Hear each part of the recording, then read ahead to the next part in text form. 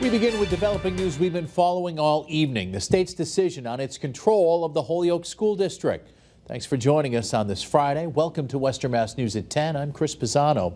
The decision to release Holyoke Public Schools from their receivership has been deferred by the Department of Elementary and Secondary Education, meaning it will continue under the direction of the state. Western Mass News reporter Olivia Hickey has the details. The state's already been here 9.5 years, so if there's still problems that haven't been fixed, then maybe they don't have all the answers. Vice Chair of the Holyoke School Committee, Erin Brunel, speaking with Western Mass News Friday after learning the Department of Elementary and Secondary Education's Commissioner Jeffrey Riley deferred the Holyoke School Committee's letter petitioning DESE to terminate receivership of Holyoke Public Schools. The state of Massachusetts was the first state in the country to have a public education program and to have school committees, and this just feels like it's anti-democratic. Western Mass News received a copy of the letter from DESE, reading in part, "In light of the progress to date, the department would like to further confer with the receiver and the school committee about how to sustain and build upon the district's progress as we make plans for returning the district to local control. To allow for those conversations to proceed, at this time I am deferring a formal determination on your petition." Brunel explains they've waited months for an answer. Just disappointment.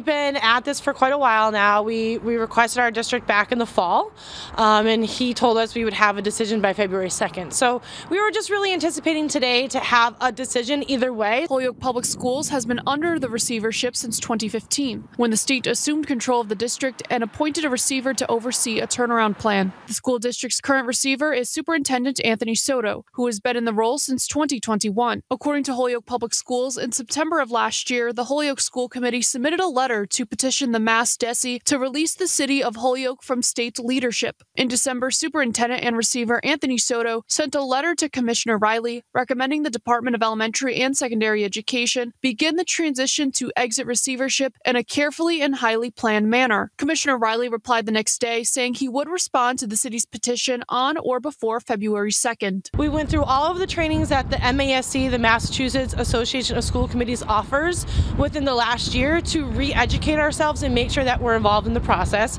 We've continued to have our subcommittee meetings. We continue to be involved in the financial knowings of the district. We're there and we're involved, but we have no say.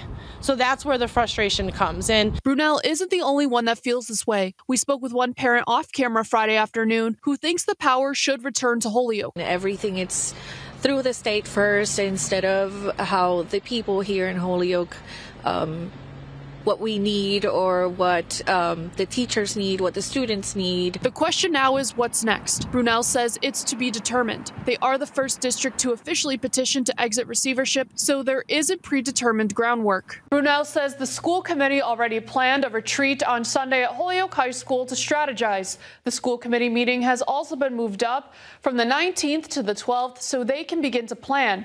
Receiver and Superintendent Anthony Soto shared a statement on DESE's decision that reads in part, "I am encouraged by the Commissioner's commitment to continuing the conversation about a return to local control.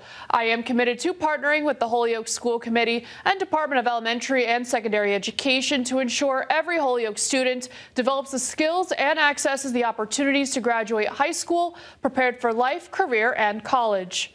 Reporting for Western Mass News, I'm Olivia Hickey.